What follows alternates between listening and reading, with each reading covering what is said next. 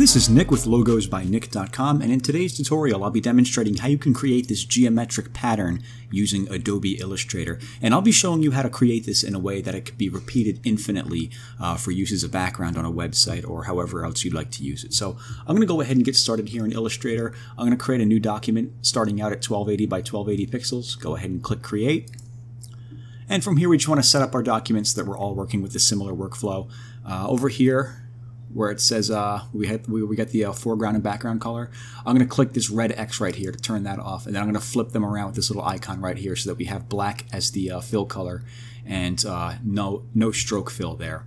And then up here I want to go to View. I want to make sure, let me deselect Snap to Pixel. The only thing I want selected from the View menu here is Smart Guides and Snap to Point. So make sure everything else is disabled and you have these two enabled right here. And then from Window, we're just going to want to make sure we have color selected, so we have this color menu open over here. I also have the stroke menu open and the align menu, but we're not going to need those for this tutorial. I don't think so anyway. So we'll go ahead and get started here. I'm going to come up here to where the squares and rectangles tool is. I'm going to click and hold on that so we get the little flyout menu right here. And I'm going to choose the Polygon tool. And I'm going to bring the cursor over to the canvas, and I'm going to click and drag to create a polygon. And then I'll hold Shift and Alt so that it creates it proportionally like that. And I want to make it about that big right there. And I want to take the opacity of this and bring this down roughly in half. It doesn't have to be exactly in half, just somewhere thereabouts is pretty good. And then I'll grab the Select tool, and I'll bring the cursor outside the top right corner over here so we get the rotation cursor. And I'll just rotate that around. I'm going to hold Shift while I'm doing that, and I'm going to rotate it around until we have the corners going vertically like that, up and down. If you notice here where the cursor is, it says it's 270 degrees. So go ahead and rotate that to 270 degrees, and then we should have it like that, where both the corners are going up and down vertically like that. Now what I'm going to do is I'm going to create a copy of this by holding Alt and clicking and dragging like that. And then I'm going to hold Control, grab this corner, and snap it onto this corner right here. And I'm going to create another copy by holding Alt and clicking that. Hold Control, grab this corner right here, click and drag it right into that corner right there. And again, I'm going to create another copy, hold Alt and click, hold Control, click and drag this corner into this corner right there, so that we have those three objects aligned into each other like that. And what I want to do now is grab the Shape Builder tool, which is over here. I'm going to click on that. I want to click and drag over all of these. Oh, you know what? Let me go back to the Select tool. You have to select all of them first. I'm going to click and drag over all of these objects, and then I will click on the Shape Builder tool.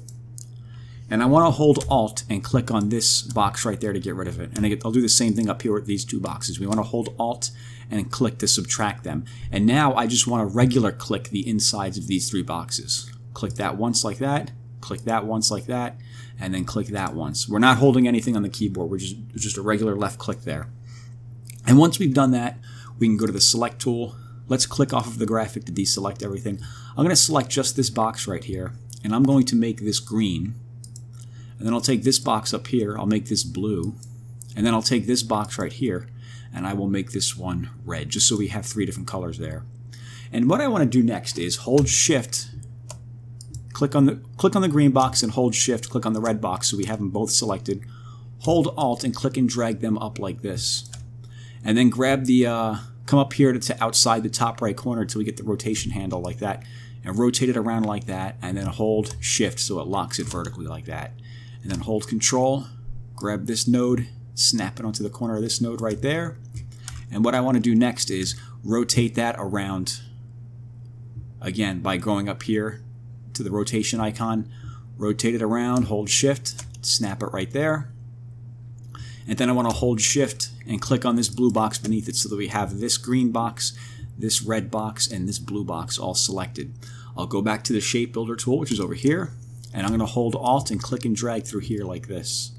We just want to delete those areas. And once we've done that, we can go back to the Select tool. I want to take this object here and make a copy of it. I'm going to hold Alt and click and drag that.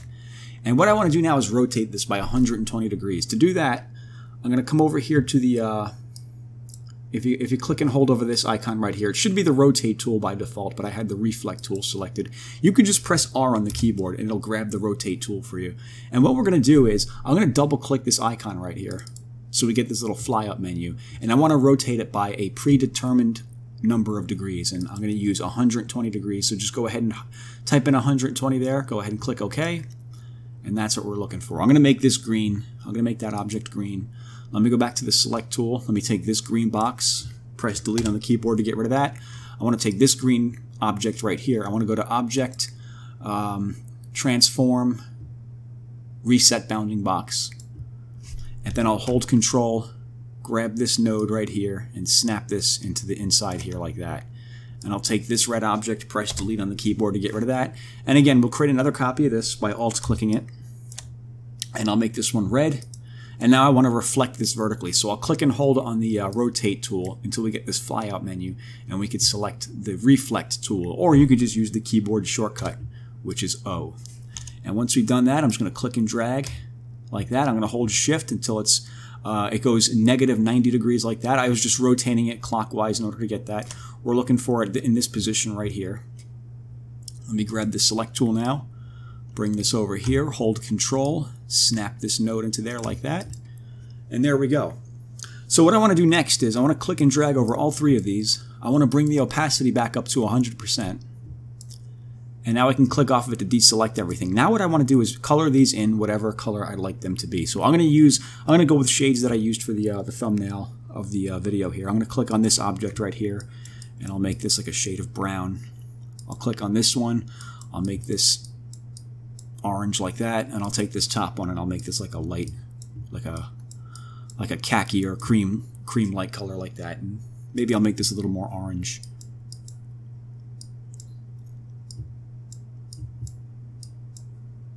I think that's good enough right there. So we'll leave that as that is. What I'm going to do now is I'm going to click and drag over all three of these. And I'm going to hold Alt and click and drag. And then we can snap it right into each other like that. And what we have now is you can hold Alt and click and drag. Oops. You can do this over and over again. You can Alt click these, hold Control, and snap the nodes into each other like that to create this repeating pattern here. Oops. I'm going to snap this into here. And what I'm going to do is I'm just going to repeat this pattern going all around the outside of the original pattern here. So let me create a duplicate of this. I'll snap that in there. Again, I'm just holding Control and snapping the node into the corner there just to make sure that it's fit in there snug and properly like that. Okay, that looks good. One more. And what we should end up with here is like this sort of like, kind of looks like a beehive, like a honeycomb sort of pattern, where we have the original design here in the center and then copies of the design going all around the outside.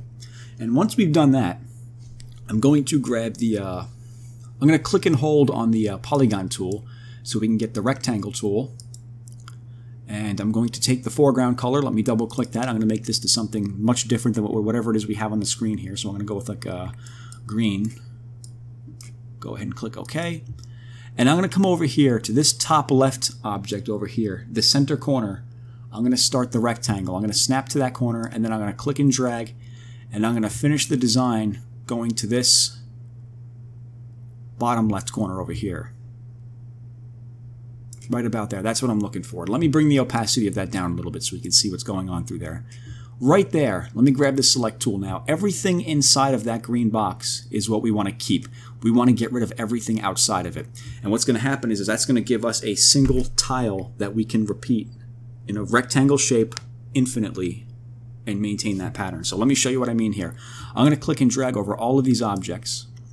I'm going to grab the shape builder tool, which is over here. And I'm going to hold Alt, and I'm just going to click and drag through all of the objects going outside of that green box over there. I want to delete everything outside of that. Everything outside of that green box is gone. You may have to get these stray objects out here like that. And what I will do now is, let me go to the Select tool. Let me click off of that to deselect everything. I'm going to create a selection going just under the bottom of the object here because we're going to get these stray objects that shouldn't be there. Those are just mathematical errors. It's not anything wrong with the actual design we made. I'm going to do the same thing on each of the dimensions here. I'll come over here to the right side. I'll come up here to the top. Nothing over there.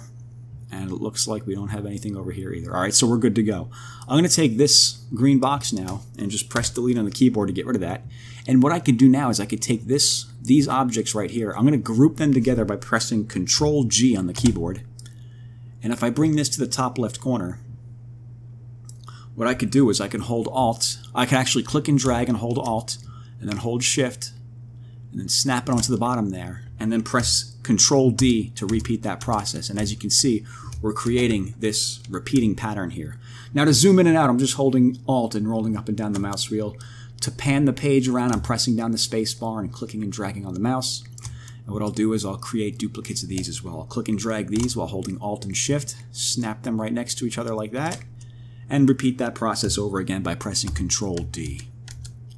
And you should get the idea. So that's how you can take you can create this geometric pattern from a single rectangle like this. And what you can do now is you can take this individual rectangle and you can export that as a .png or a JPG image, and you could set this as the background of a website or an application, or maybe you're designing like a large brochure or a trade show banner or something, or whatever it is that you're designing. You could take a single tile and repeat it infinitely and get this geometric pattern. So that's how you can go about doing that with Adobe Illustrator. If you have any questions, let me know. And as always, thanks for watching.